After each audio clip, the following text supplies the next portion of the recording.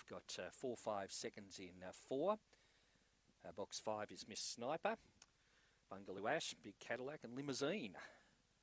It's the field. They're set for a start. Race 2 Mount Gambier, and they're off and racing. And winning the start clearly was Miss Sniper. Lead settling down from 4-5 seconds up to third, Big Cadillac. They're followed by Limousine, the outside of Bungaloo Ash. Further back then in the field came Rip Tear, got a slight check there. Stylish Tyrone, and last of all is Bungaloo Ebony. Off the back, and Miss Sniper just in front. Out after it for 5 seconds. For 5 seconds, race is clear in the straight, and for 5 seconds scores. Second went to Miss Sniper. Third in would have gone to Big Cadillac. In behind them then came Stylish Tyrone, Bungaloo Ebony back in the bunch with Rip Tear, Limousine in there as well after the running of race number 2.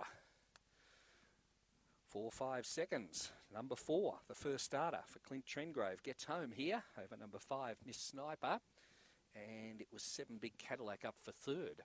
23 and 44 the race time recorded. And a good win to this debut runner for 5 seconds. White and Black Bitch, March 19 by Fernando Bale from Lady Capulet. Clint Trengrove is the trainer for owner Colin Brennan. Winner scored by 2 1/4 lengths with 1 3/4 between second and third. That second greyhound was 5 Miss Sniper for Richard Clayfield, and third to number 7 Big Cadillac for trainer Captain Abbott. Officially fourth in number 1 Stylish Tyrone, 4-5-7-1, 23.